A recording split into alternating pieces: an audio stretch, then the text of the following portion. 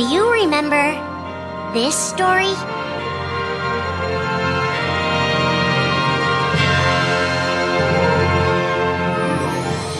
It begins with Sora and his friends Kairi and Riku. The three are inseparable, and they believe another world is waiting out beyond the sea. Sora, don't ever change. Huh? Once we set sail, it'll be great. But then darkness consumes the islands they call home and tears them apart.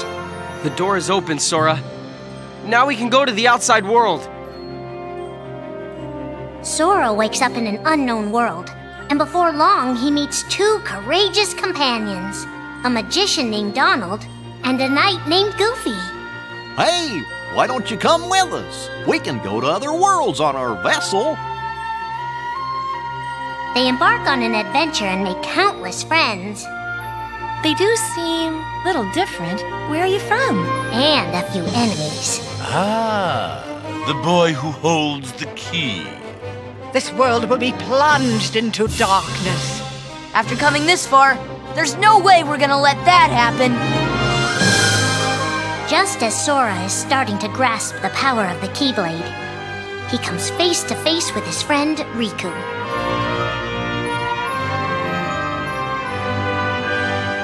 It is I, Ansem, the Seeker of Darkness. I know now I don't need the Keyblade. I don't need a weapon. My friends are my power.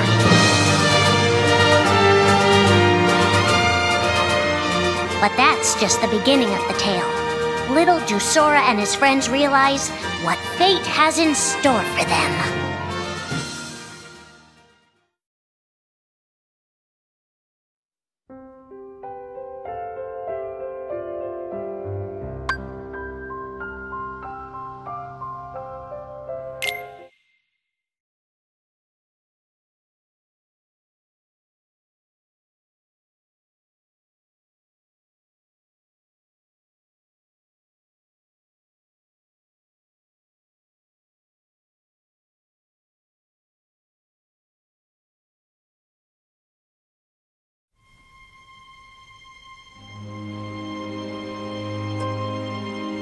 Are the memories we share with the people we love our only true connection to them?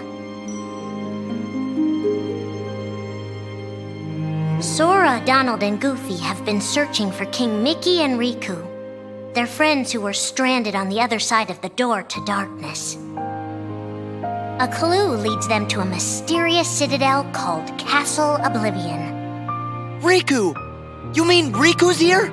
Proceed, Sora. To lose and claim anew, or to claim anew only to lose. Sora is determined to press on and look for his friends. But as he climbs, his most precious memories begin to slip away. He is being tricked by Marluxia and a mysterious organization who are trying to make him their puppet. Unaware that the events of his past have been rewritten inside his mind, Sora races to the top of the castle to save a girl named Naminé. Sora, what happened to you? What's that mean? You want me to abandon her? But there, he learns the shocking truth. Even if you come for me, what then? If you don't stop this, no one will. Naminé has special powers, and she's the one who's been changing Sora's memory. Just make it count. The girl you've been trying to protect all this time is really a manipulative witch who shackles people's hearts. Erase my memories! Destroy my heart! I promised! I'll always protect you! You have to believe me! You turn from the truth because your heart is weak. You will never defeat me!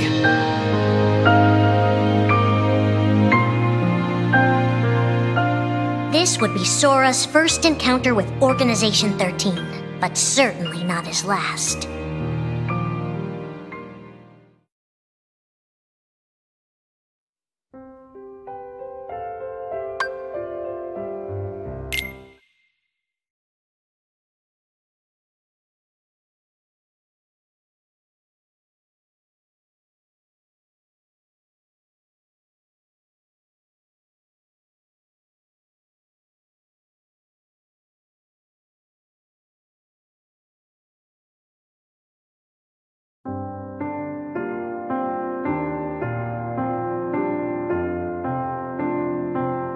Think now for a moment about your best friend. Someone you couldn't bear to lose. For the 7 days since my arrival, the name Roxas and the number 13 were all I had. His mind a blank slate, Roxas starts counting the days, determined to never forget anything again. He and his friend Axel go on missions for the organization. Today makes 255. It's been that many days since I first joined the organization. So, you got the number memorized, do you? They are soon joined by the group's 14th member, a girl named Shion. Like Roxas, she has no memory of her past. Let us all welcome one of the Keyblades chosen. The three have been told they don't have hearts, that they're nobodies. And yet it's strange. They start to realize how much they care about each other. Axel, does that mean you and I are friends, too?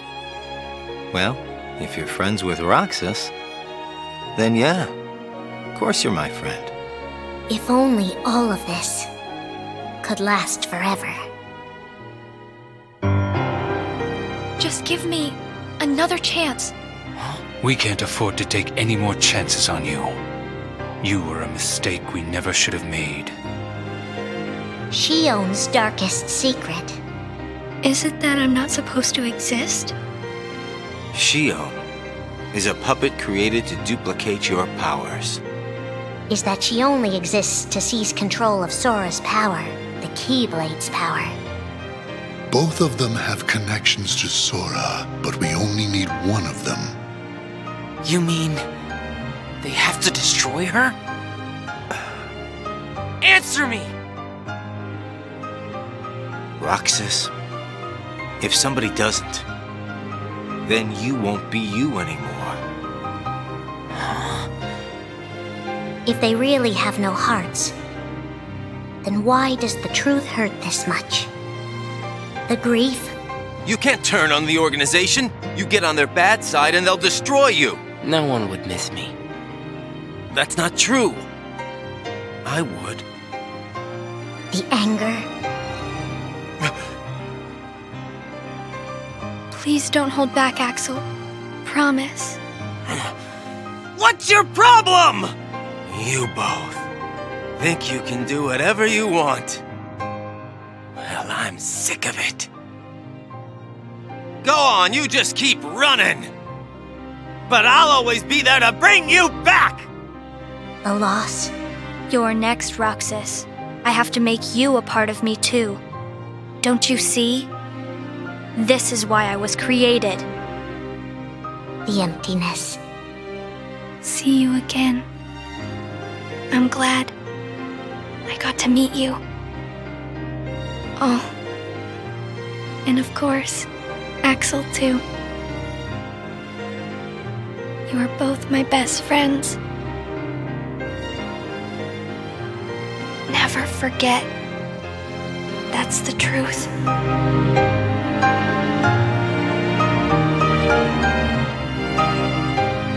But I believe there's hope for them. Don't you? One day they'll be together again.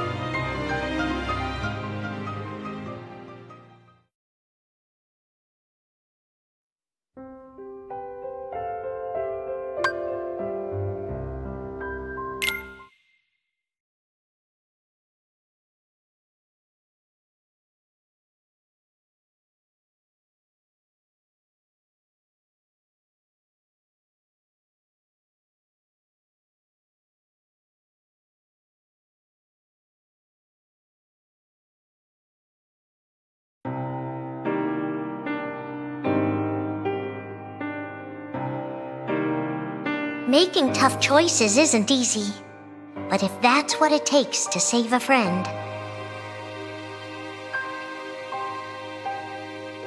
Riku discovers Sora in Castle Oblivion, suspended in a deep sleep.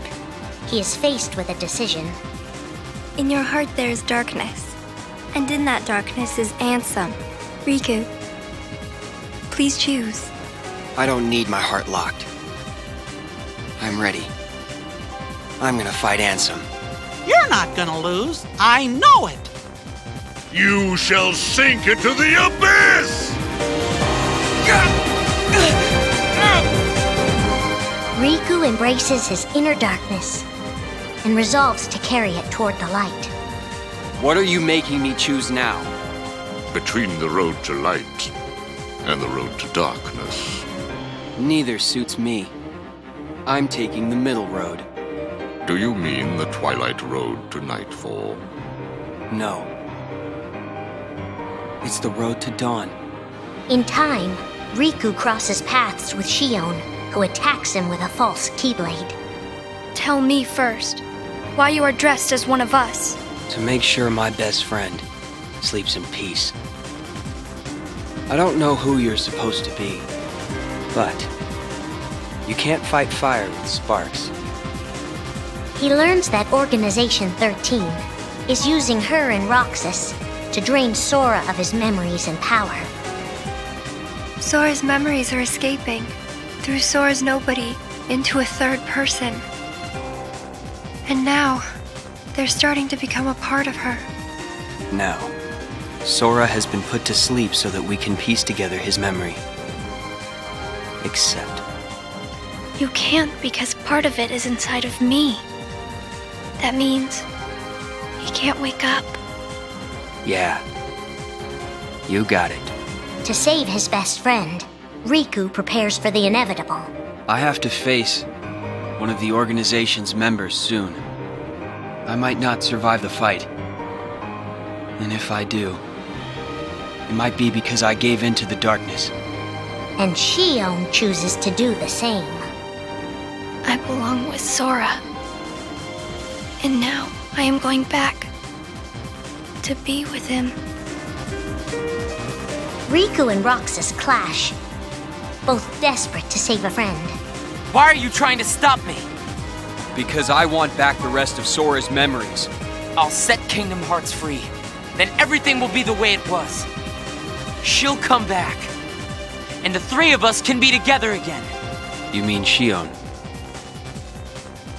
It's a struggle just to remember the name now. Either way, I can't let you go doing anything crazy. Riku's overpowered and decides not to hold his darkness back any longer. You've left me with no other choice. What? I have to release the power in my heart. The dark power that I've been holding back, even if it changes me forever.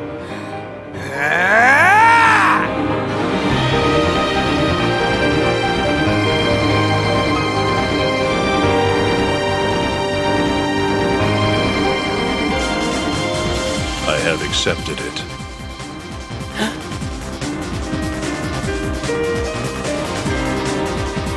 Each fork in the road shapes who we are, but Riku won't look back. Not while his friends need him.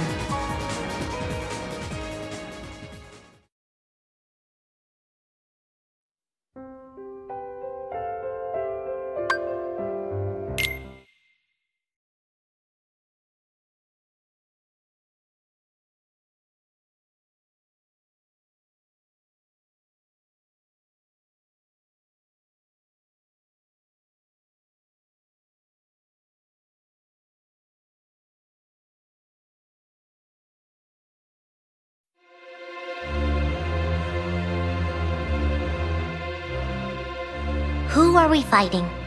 How did this all begin? And why did it take us so long to notice?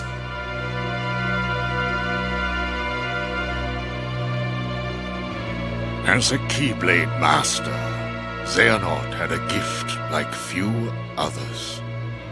Ansem. Or Xehanort. You used to be a Keyblade wielder. But darkness stole your heart. And the Keyblade with it. Twice now, Master Xehanort has sought to drag the world into a great Keyblade war between the forces of light and darkness. They say ruin brings about creation. So what then would another Keyblade war bring? I must have these answers. Keyblade needs to be forged, and with it the door to the Keyblade War unlocked. But both times, his ambitions have been thwarted. In his first attempt, he divided a boy's heart into two beings, a pure light named Ventus and a pure darkness named Vanitas. The two were to clash and forge a relic known as the Keyblade. Empty creature from Ventus Riven. To you, the name Vanitas shall be given. So what are you waiting for? Join with me, right here and now. Become the Keyblade. He told me the only way the Keyblade can be forged is if you and me fight. Well, guess what? I'm not fighting. 3 students of Master Ericus, Xehanort's former brother in training, rose up in order to stop the Keyblade from being forged. I may have to fight Vanitas after all. If I do, guys, I want you to... The 3 of us can never be torn apart, all right? I'll always find a way. They fought bravely, and their strong bond allowed them to triumph over Xehanort. I've got a better idea. How about I destroy you both? The Keyblade is made of your heart too, idiot. If you destroy it, your heart will vanish forever. Whatever it takes. Anything to save Terra and Aqua. But all 3 paid a terrible price, and their destinies were sealed. The destruction of the Keyblade plunged Ventus into a deep sleep. Aqua sacrificed herself to the realm of darkness to save Terra. And by the time he was found, Terra was going by a different name. Xehanort. Master Xehanort's second attempt to start the Keyblade War involved pitting 7 pure lights against 13 darknesses. His heart and body acted separately. His heart, Ansem, manipulated Riku and Maleficent into capturing the 7 pure lights he needed, the Princesses of Heart. His body, Xemnas, founded Organization 13, who would serve as the 13 darknesses. But his plans were dashed by Sora and his friends, who defeated Ansem and Xemnas. Light! But why?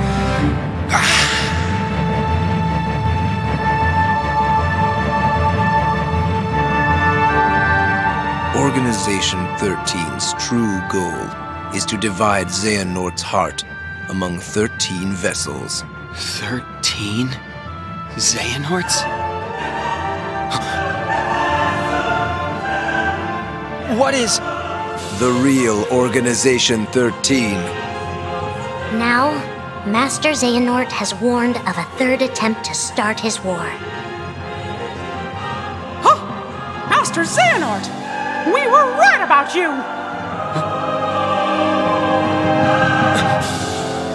All of this was decided.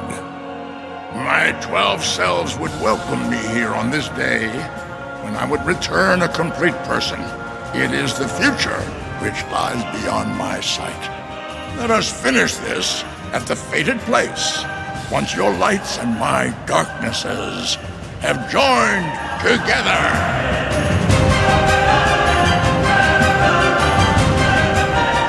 13 darknesses, 7 lights. The end is coming.